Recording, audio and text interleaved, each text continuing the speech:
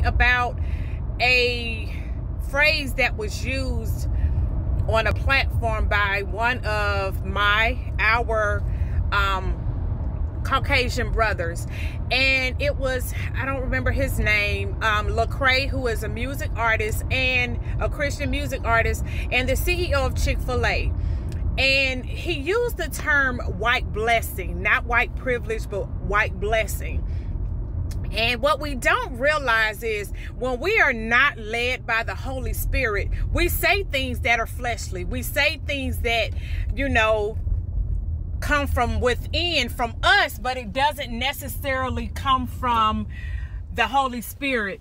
And the other issue is people are just ignorant, and there are a number of our white brothers and sisters who lead ministries who have majority white, all white, maybe a sprinkle of black people who are a member of their church. And then you also have pastors who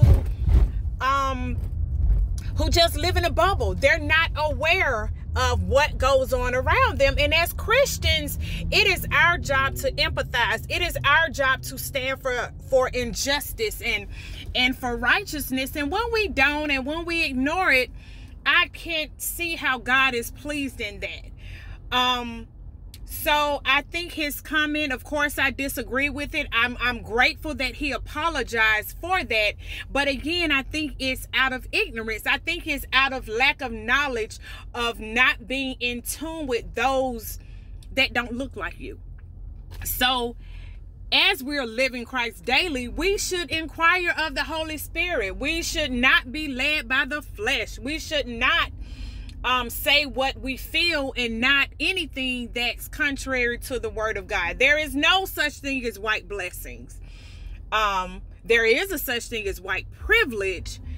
However, we as Christians must pray for our brothers and sisters in Christ who don't know, who aren't aware. That is our job, to pray for them that they see the light. Because we sing, I once was lost, but now I'm found, was blind. Now I'm found, was blind, but now I see.